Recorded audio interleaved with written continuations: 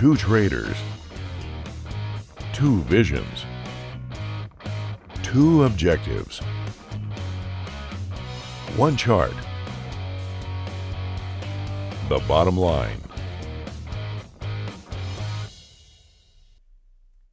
Welcome back, everybody, to The Bottom Line on this wonderful Friday. I am Paul Sampson, a.k.a. Paulie Profits, with a whopping 6 wins, baby. 6 wins on the bullish or bearish segment.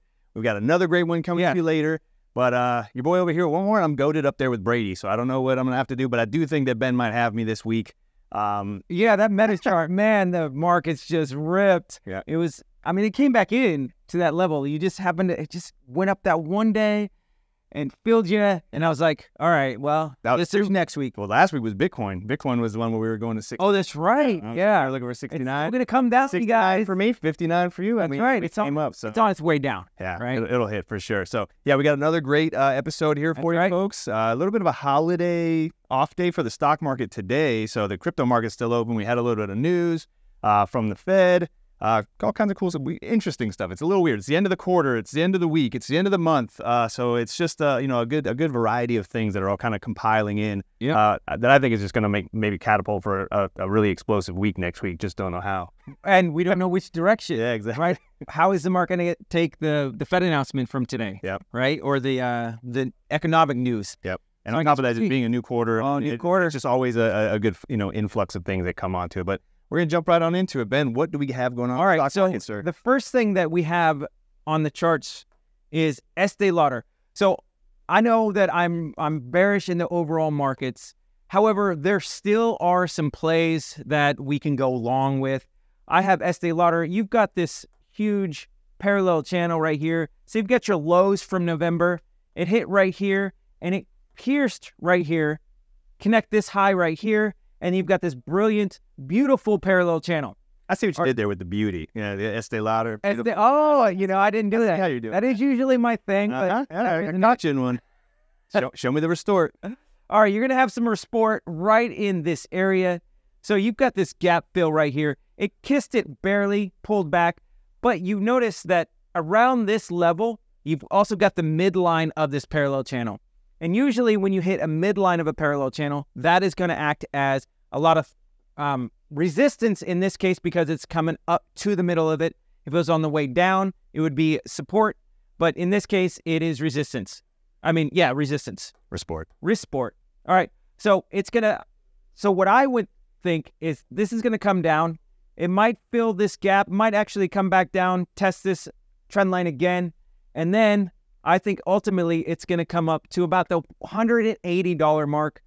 For Estee Lauder, that's actually not a huge move. This stock is kind of on the thinner side, so it can really move. So that's what I have for you guys. And it will get a little bit of resistance at this a little bit higher area. But ultimately, I think that's your upside target around the top of the parallel channel. And then if you wanted to, you could actually short that.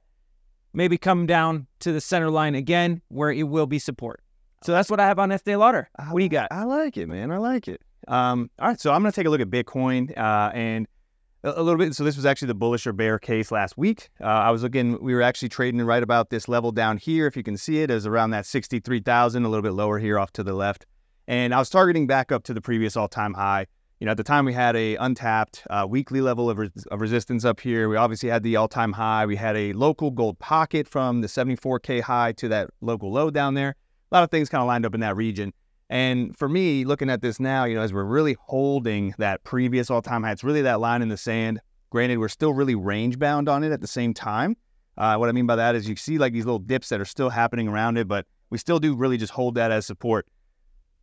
For the time being, because it's the end of the quarter, because it's the end of the month even, this is actually a really important close for Bitcoin, and especially as the weekly closes as well. So far we've not closed a weekly candle above the 2021 $69,000 high. And just when looking at even short term, right, we look for the closes on a 4-hour candle to start looking for an additional trend to the upside or the downside. The same thing can be said on the higher time frame. And we're about to close a weekly potentially if we close it above this, above that level, which indicate more upside. If that happens as well, you're going to be looking at a quarterly candle closing above that previous high, a monthly, all the things, right? That'll actually be the highest monthly candle ever closed for Bitcoin. Okay. if we close it above that 69,200, give or take. And it's chopping, man. It's chopping right at that level. And as far as any kind of short-term things, for me, I have these about 5 areas on the chart here. The daily open is not, too significant at the moment. Going past today, this is just a day tradable area, which obviously came in really nicely, right? We came down, we back tested it, and then basically down we went. Other than that, though, if we do lose this just on a little bit of more of a ranging effort here, we do have a naked point of control from, I think that was like earlier on this week. And then we also have a weekly naked point of control from last week. So those are some key levels.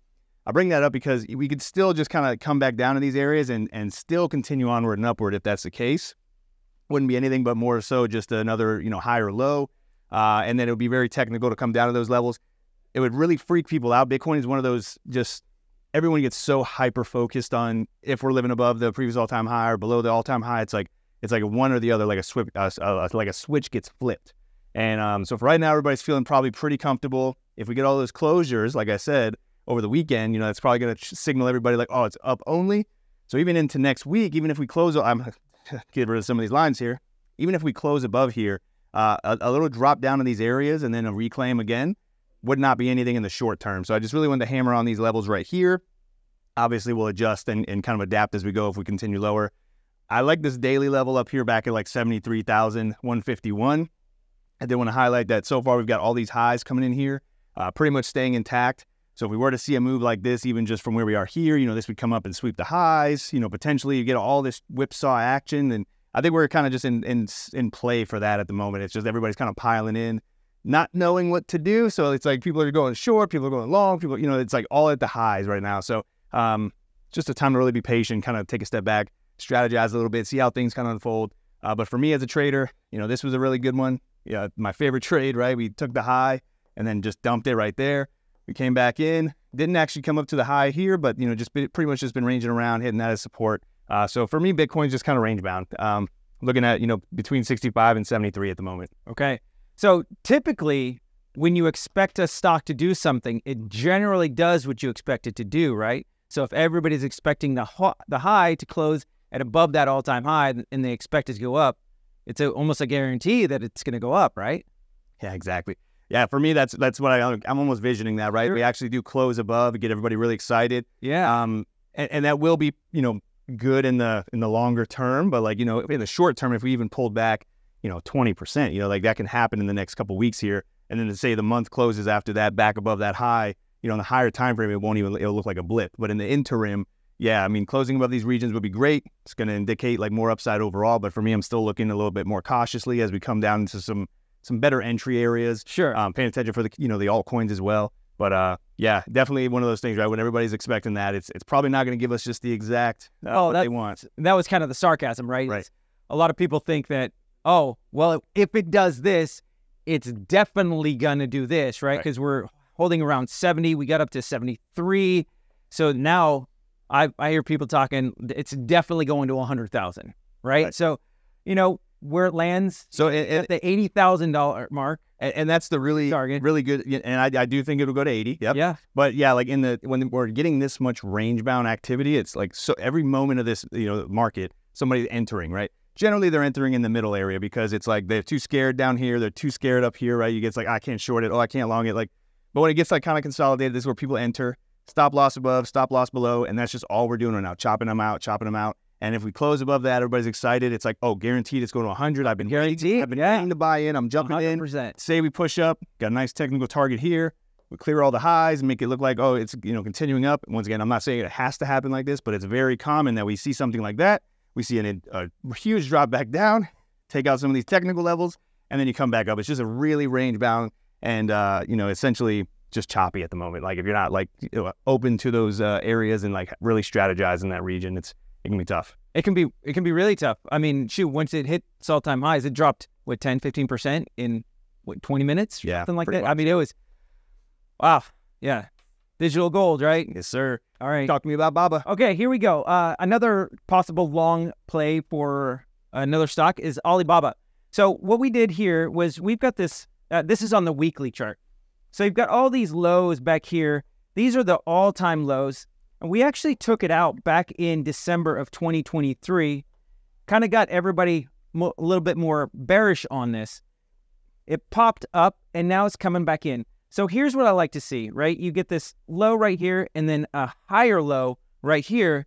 So with that is you get to start your trend line, right? So this is the start of my trend line. I'm actually going to go ahead and zoom in on this chart for you guys. No way, man. We get the Friday zoom. Yeah, I got the Friday zoom, so that way you guys can see a little bit more of what I'm seeing in the charts and kind of give you an idea of how to set up your chart.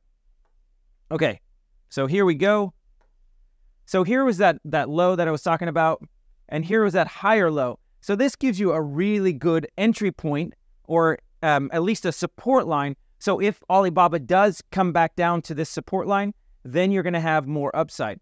You do have this trend line here that it's hitting up against, but because this is such long-term support, and you had that big support back in its all-time lows, that this is starting to become weaker from what I'm seeing, right? So you've got this longer-term downward trend line. Once this breaks up, you're going to put your stop along this trend line and just allow it to chop along here as long as you can. So my next level of entry, I mean, my upside target is 85.96. And that for me is going to be an upside target on Alibaba, especially if, China keeps printing money or starts printing more money. But this is a really good chart setup for me. Nice. Yes. Nicely done, man. I'm going to touch on Litecoin really quickly. And Litecoin is basically a fork of Bitcoin, which is like almost like if, a stock was to split off type of deal, I guess, in a scenario. But anyways, they run off the same network. Essentially, it's the Lightning Network that Litecoin is essentially responsible for. And basically, we had this huge range on Litecoin, and it dates back even to like 2022. We got a nice little breakout here, a little back test of support. We're looking for these high time frame averages to basically be claimed. So you want to live above those high time frame averages for more upside. Living below them obviously leads to more downside.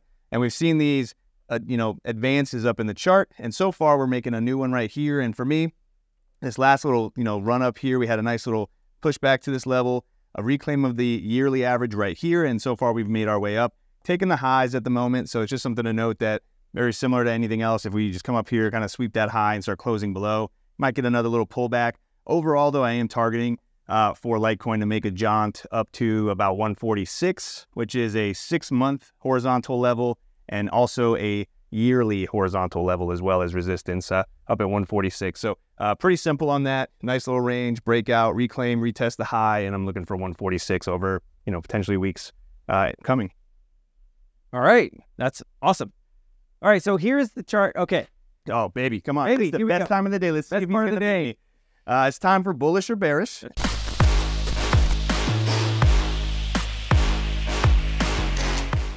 Right. And once again, I'm on a 6-peat right here, so I'm wondering if this is going to be the one that takes me out. And we've kind of talked about it already, so it gave me a little insight to it, and I think this might be the one that takes me down.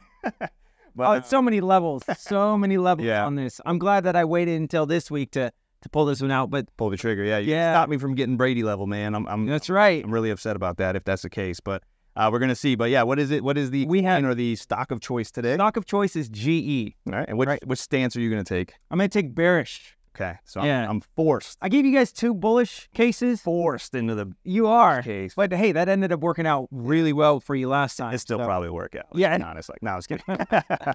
And you have the 189 level and the 200. So It's going to be a big week, man. If we're going to get explosions, might be either way. oh yeah. Let's check it out. See, So here we go. I'm going to go into the charts first. So here are my cases for the GE chart. So you've got this topping tail. Now, I like topping tails. So it's at the highs of the charts within the last 180 days. And so for me, the chart on GE is looking very bearish. So what I was looking for is the candle, the body of the candle to be in the lower 50%, and then the close of the candle must be in the lower 25%. So it was right there, but still slightly lower. And I also want the whole candle to be in the top 10% of all the candles. Okay, and so we got that. What happened is you had to close right here, but then above it, you had to close above the top of this, which usually negates it.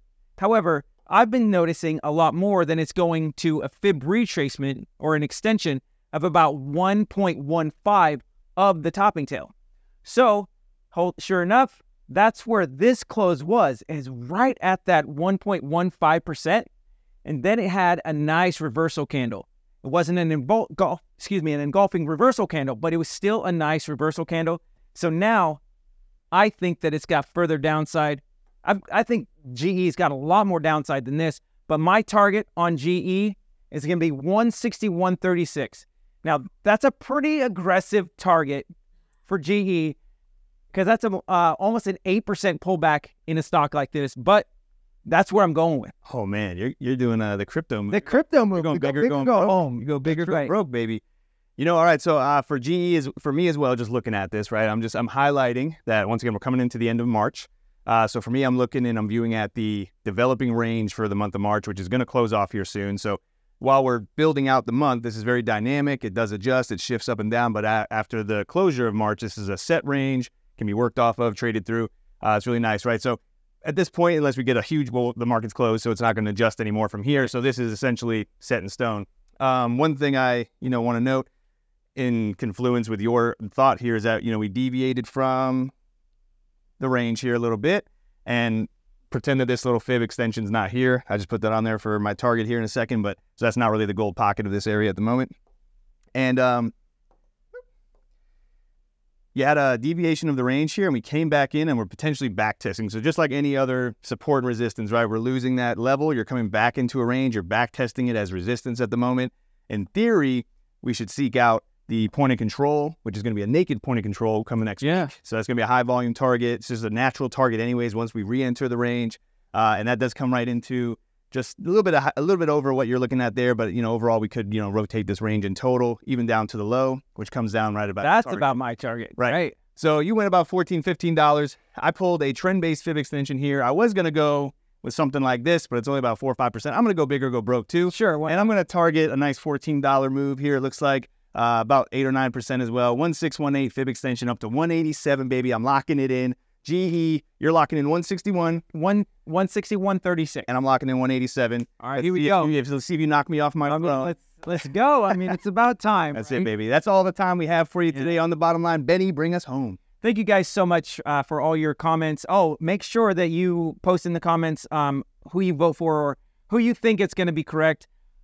Yes. Let me touch on that real quick. Yeah. So it's the end of the month here. So every month, what we do is everyone and every time you vote for one of us, whichever one of us wins throughout that month, all the people that voted for the winner, so anybody, obviously it's probably going to be me this month, but everybody that voted for me, we're going to have a drawing and we're going to give away a prize here. I don't know what it is exactly quite yet. Right. We have a ton of opportunities, with the wheel maybe. We have a couple of other things coming out. We got a big, some exciting news next week that's going to be popping up. But either way, we're going to be giving away something for you, for all you viewers, for helping and supporting us and choosing the winner over and over again. Yeah. So, yeah, definitely be sure to vote for who you think is going to win down in the comments for that reason, for sure. Yeah, and thank you guys so much. We really enjoy this. Please keep in mind that this is for entertainment or educational purposes only. Unless we're right. Please do your own research when it comes to the charts, and we'll see you next time on The Bottom Line. Have a great weekend, everybody. Happy Easter. 2 traders, 2 visions, 2 objectives, 1 chart. The Bottom Line.